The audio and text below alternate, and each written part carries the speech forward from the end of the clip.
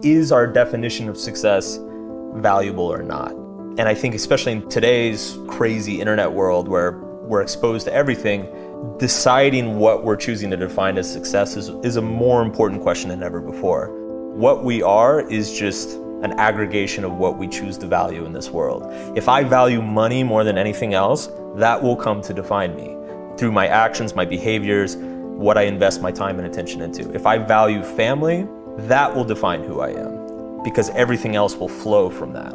For me, success means creating a life and creating a world with better problems. Like, our mind plays this little trick on us, which is when we want something, our brain only shows us the good side of it. It doesn't show the sacrifice required for it. Instead of thinking about what benefits I want in my life, I try to think about what problems do I want in my life.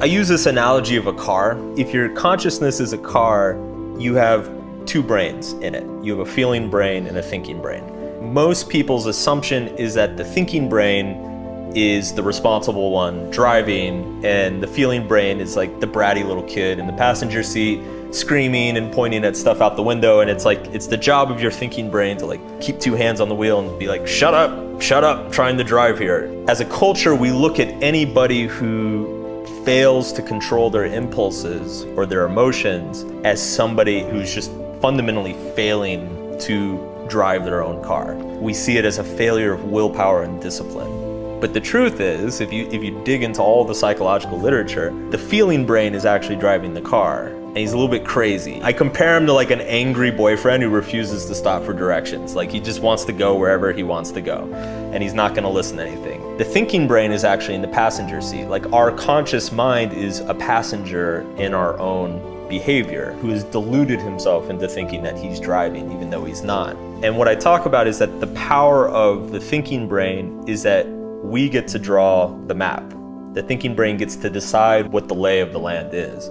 So even though we don't totally have control over what's pushing us forward, our actions, our emotions, all those things, we do have control over the meaning and the interpretation of those actions and emotions. And so to develop a real sense of control in your life, to feel a sense of self-discipline, it's not about beating your emotions into submission, because that just causes greater neuroticism and compulsion. The trick is that you got to get the two brains to talk to each other. And it's hard because they speak different languages. You know, so instead of like just trying to get your feeling brain to shut up, you need to ask your feeling brain, well, how does this make you feel? You know, it's like, oh, how does waking up at 5 a.m. and going to the gym feel? And the feeling brains will be like, oh, that feels awful. Like, why would you ever do that? And then the thinking brain needs to be like, okay, that's okay. I hear you. But why does it feel bad? You know, what about 6 a.m.? Feeling brain's like, well, that's not as bad. And it would feel nice to work out, I guess. You know, and so it becomes this like negotiation between the two sides of yourself. And there are a lot of like kind of mental tricks to like kind of work with your emotions, get the feeling brain pointed in the direction you want it, rather than just fighting it for your entire life.